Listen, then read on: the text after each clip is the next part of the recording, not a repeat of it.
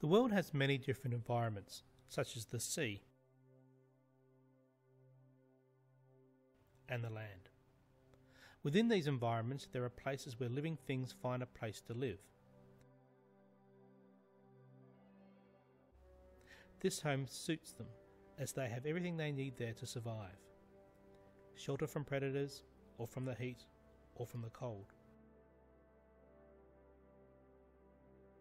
Food, water, and for animals they need oxygen to breathe. This place, where all their needs for survival are taken care of, is called their habitat. Take them out of their habitat and put them in a different habitat and they will die. Let's look at the soldier crab for example. Soldier crabs obtain their oxygen from the air, like we do, but they need to remain slightly wet so that they can absorb the oxygen. They can't live in fresh water as their bodies need salt water to survive, but they can't go too deep, otherwise they would drown. Their bodies are built for walking, not swimming, so the best place for them to live is along the foreshore. But it needs to be a calm beach, not one with lots of waves. It can't be rocky because their body is too round to fit under rocks to hide from predators such as birds. So their best habitat is a flat beach where the waves are gentle and the sand enables them to make a burrow underground.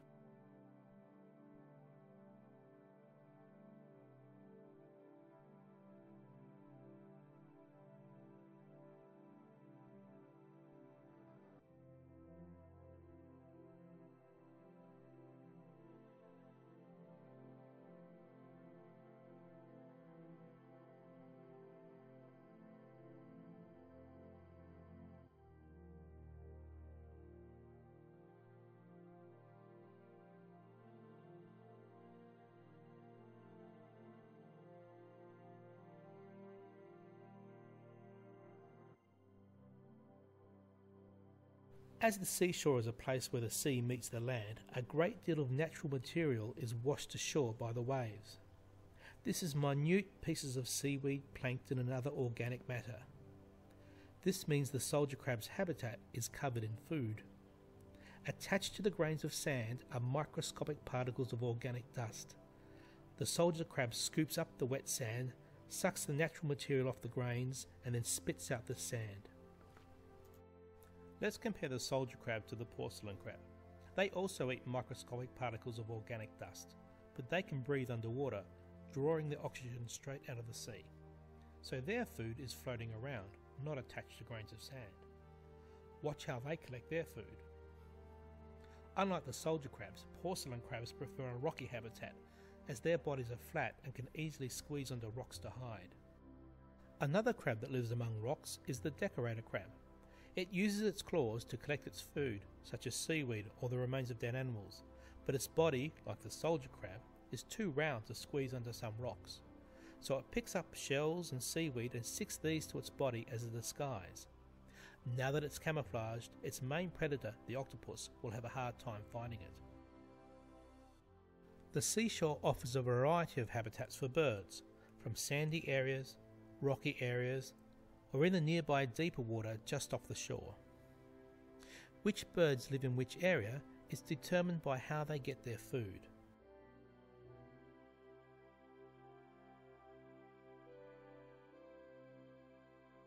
The white-faced heron has long, thin legs that allow it to creep carefully along the shallows without disturbing the water, which would scare away the fish that it's hunting for. Its grey belly camouflages with the sky, making it hard for the fish to see them. Its long neck and long beak allow it to reach out and quickly stab at a fish. But without hands or a knife and fork, swallowing a fish is a little more difficult than catching it.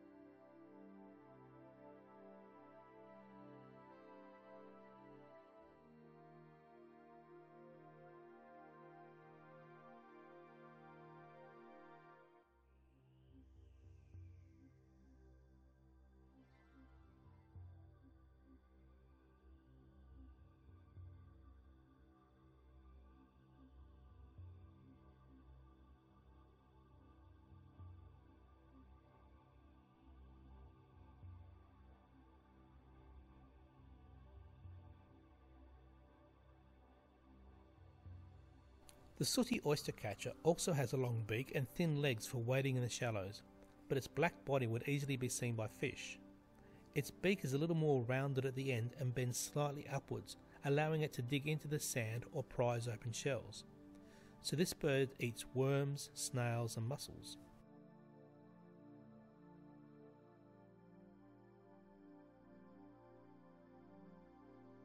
What do you think this silver gull is doing with its feet?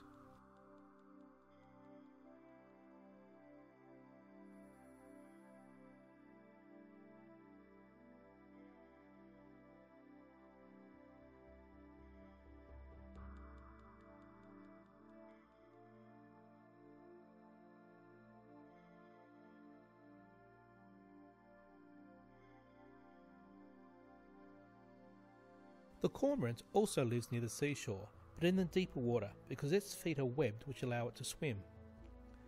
With a long body like the heron and a long beak with a hooked end, this bird is also a fish eater, but it dives under the water and swims after its fish to catch.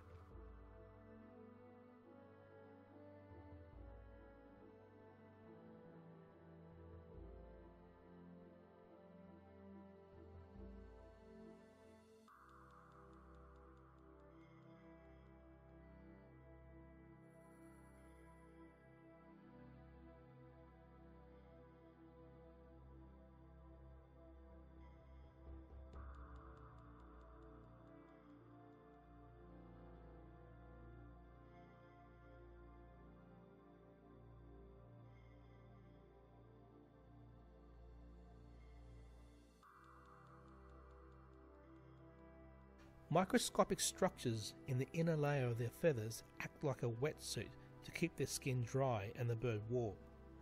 But after many dives, the outer feathers can become too wet. Every now and then they need to sunbathe to dry out to enable them to fly to the next area to feed. So far we've only talked about animals. Let's look at seaweed. It's a living thing too, and an important life form in the sea just as plants are on land.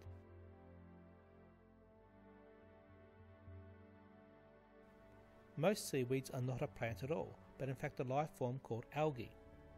But like plants, they need sunlight to survive. Have you ever noticed how most plants are green? The green colour helps them collect sunlight. But not all algae are green, many are brown. But if we take this piece of brown seaweed and dip it in boiling water, we can see that underneath they are in fact green after all.